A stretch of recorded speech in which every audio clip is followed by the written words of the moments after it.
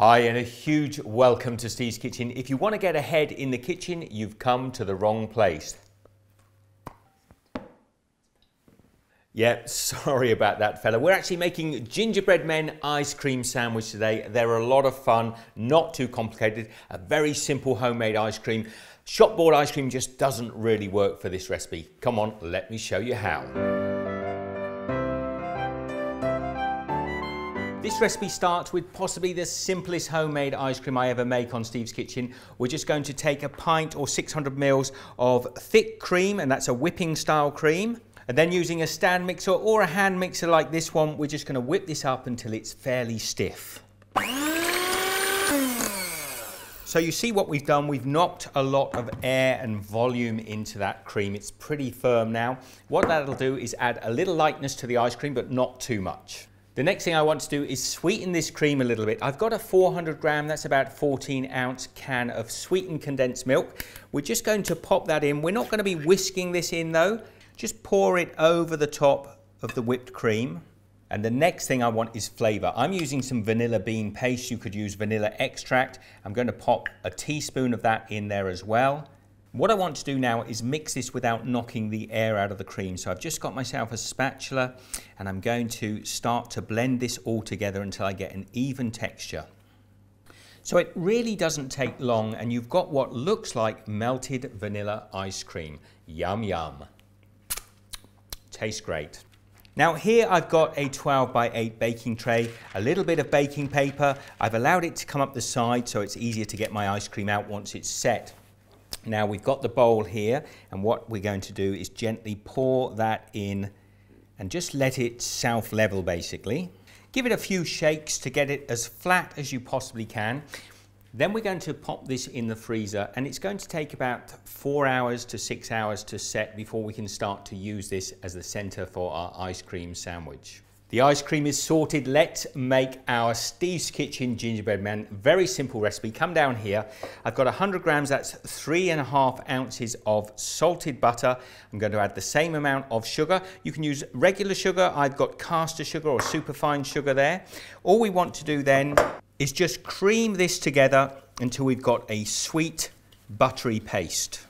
Now that just takes a few seconds. The next thing, 1 egg. Just going to break that straight in. And let's just bind that egg in there. It doesn't matter if this splits a little bit at this moment. So we've got the start of a batter now. Let's start to put the flavour in. Now I'm going to add treacle into this. You could use molasses. I'm going for 3/4 of a cup. I've put a little bit of oil in the cup first just to help the molasses come out. And you'll see when I measure my 3/4 of a cup, it pours out without sticking in the measuring device.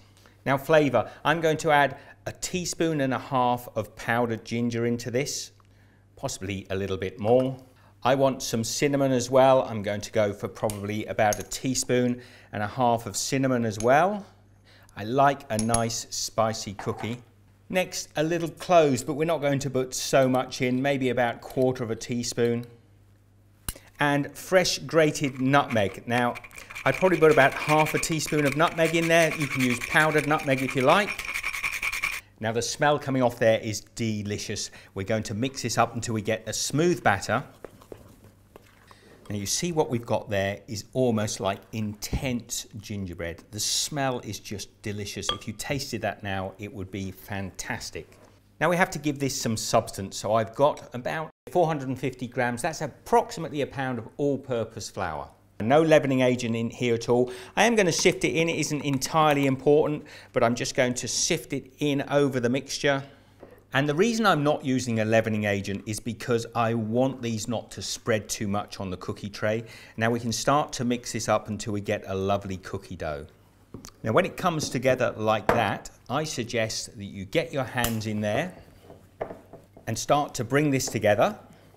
So now you see that dough is coming together. It's a little wet. We can pop that into the fridge a little bit just to chill it slightly.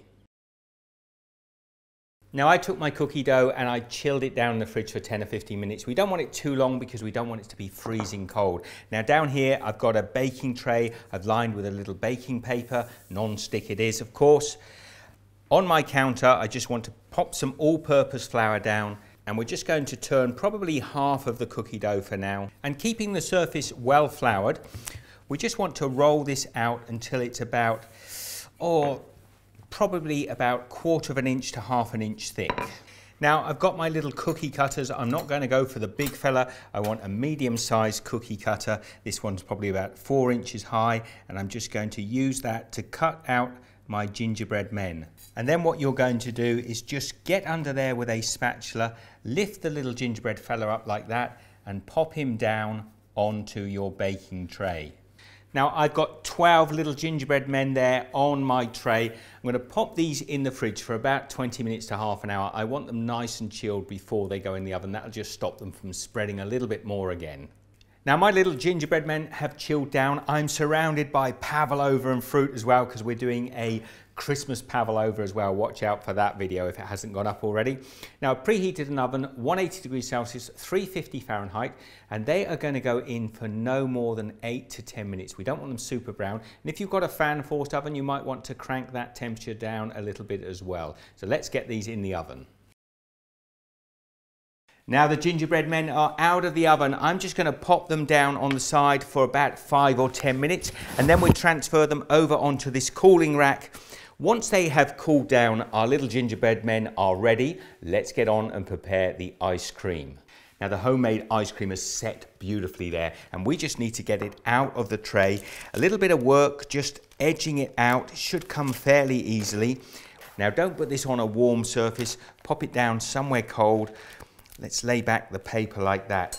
Now, I am going to try and cut these with my gingerbread cutter without putting them in warm water. I'm just going to press down very firmly until I've cut myself out a little bit of gingerbread man ice cream. We can take off the excess bits there and just wiggle it out. Now that's the beauty of this homemade ice cream. It's a little bit firmer and we can handle the gingerbread man. If we just ease that out of the center there, what we can do is take one of our little gingerbread men, pop it upside down, and if you just line up your little piece of ice cream, take another gingerbread man like that, pop it on top, and voila, we have these wonderful little gingerbread men ice cream sandwiches. Now you want to get those onto a plate or tray and pop them in the freezer to set up nicely. Now leave them in the freezer a little while to set nice and firm, and that is what you're going to end up with, that wonderful little gingerbread man ice cream sandwich. They're heaps of fun. I've got a big pile of them here, and they are going to be a real hit this Christmas. So please share the love, give this one a thumbs up. I really hope you try this. Share some pictures with me across on your social media. Comment down below, and I'll see you next time. Have a great Christmas. So I've got a couple of little fellas here. I'm going to share them out with the family. I hope you've enjoyed the video today. Obviously some links up there to some other Christmas videos and possibly something else as well. You be good. Comments down below. See you next time.